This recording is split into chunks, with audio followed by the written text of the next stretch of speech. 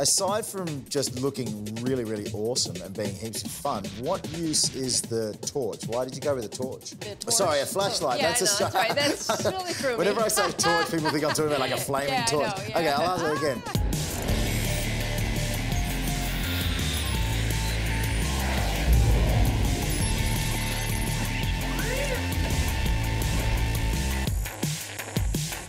Welcome to Translogic. I'm Jonathan Buckley. We live in a time where the line between technology and transportation has merged. Whether it's infotainment systems, safety features, or even the build of the car itself, cutting-edge technology is helping to guide where the auto industry is going. And that's why Ford has made the switch between Dearborn to Silicon Valley for their all-new Research and Innovation Centre.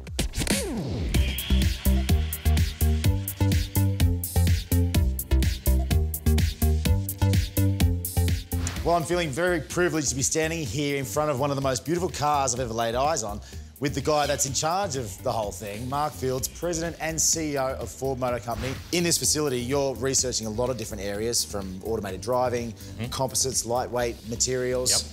How is that all going? Coming here to Silicon Valley, we really want to make a lot of progress on mobility, autonomous vehicles, using analytics. So coming to Silicon Valley was a very deliberate part on us to go to where the talent is, but also importantly to be part of the community here. Yeah.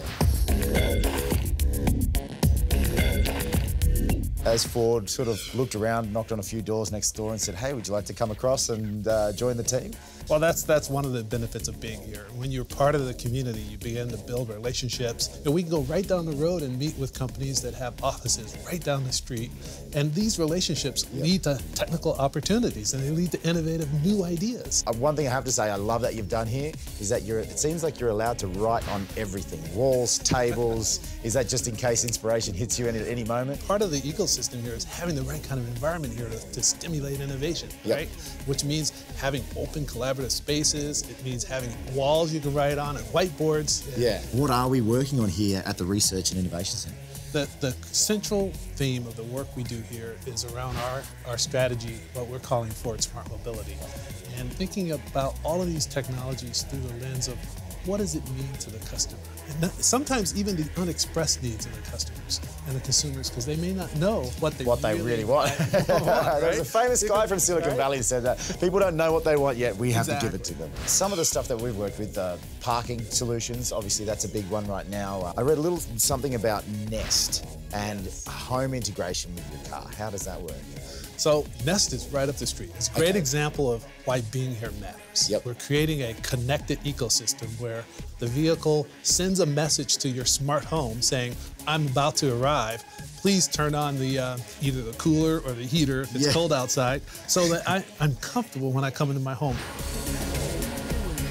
InfoCycle is using the Ford-developed open innovation platforms to allow you to interact with signals from a vehicle. We're connecting an OpenXC-enabled sensor to a bicycle that can then communicate with a back-end computer to then analyze, well, how are you riding that bike and how's that bike interfacing with other vehicles on the road? It's going to help us learn how we can improve that experience.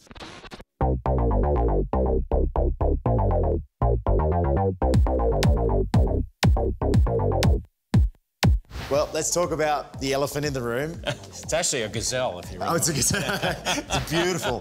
The Ford GT. It's such an iconic vehicle. When you think about the GT, the balance is always, how do you make the design look progressive and forward-looking without you losing the bloodlines of what makes it a GT? And I think our team has done a wonderful job on that, on keeping those bloodlines in there. What are some of the big things that you've added to this car? I mean, the lightweight components alone are a major leap forward. But it's really a decade's worth of innovation in areas of lightweighting, in areas of EcoBoost engines, and in areas of aerodynamics. The passenger cell and the driver cell is carbon fiber. The front and rear structures are aluminum. The body panels are carbon fiber. It keeps the car light, so you get great power-to-weight ratio, great driving dynamics, and a very lightweight vehicle, but one that still stays planted on the ground. Pretty much any supercar we drive nowadays, any sports car, has some kind of software assistance for the driver. Yeah, we'll have traction control, stability control, torque vectoring, active aerodynamics, active ride control. And we spend a lot of time making sure that the intervention of those systems comes in very smoothly and fluently, and hopefully the driver doesn't notice. So that you don't feel like it's bogging you down as you're flying out of a corner and all of a sudden everything starts to stop. And if anything, aspects of it that, you know, when you get out of the car, you know, thinking you're a better driver than maybe you actually are because you had a little help. Yeah. While it wasn't designed here in Palo Alto, a lot of the technologies have their heritage in the research and innovation organization for years. Like lightweighting technology, EcoBoost was invented by the research team. Dynamics and controls capabilities, all of those are the heritage building blocks, if you will, that have made the GT possible.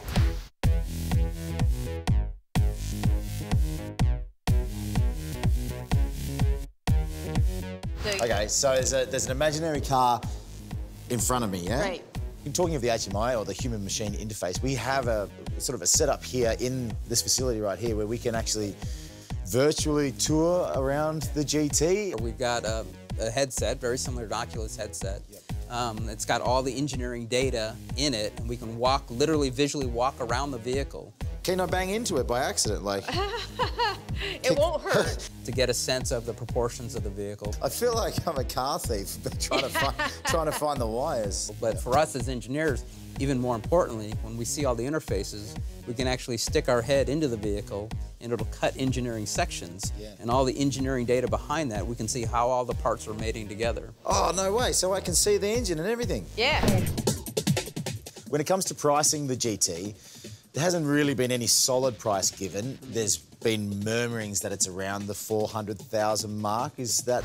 Well, we haven't announced pricing, but you know that's in the ballpark, and we're talking about obviously a supercar, very limited production, 250 a year. Yeah. We think that's a pretty competitive price for the type of car that we're talking about. Right. You know, you can go and get yourself a Lamborghini that's got a V10 to go and spend that type of money on essentially a V6. Do you think people might have a little bit of trouble appreciating that at first? Well, what's great about the supercar market is it's very performance-based. Yeah. And so the numbers that we'll be getting with the power-to-weight ratio that we'll have, I think are going to dispel any concerns about a V6 EcoBoost and what's capable of doing.